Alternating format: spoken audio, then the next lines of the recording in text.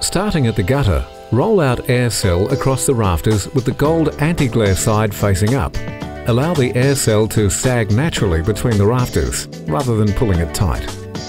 Ensure a 50mm overlap into the gutter and that a nominal 20mm sag between rafters is achieved.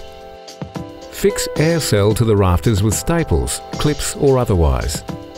In laying additional rolls, allow a 150mm overlap at the joins.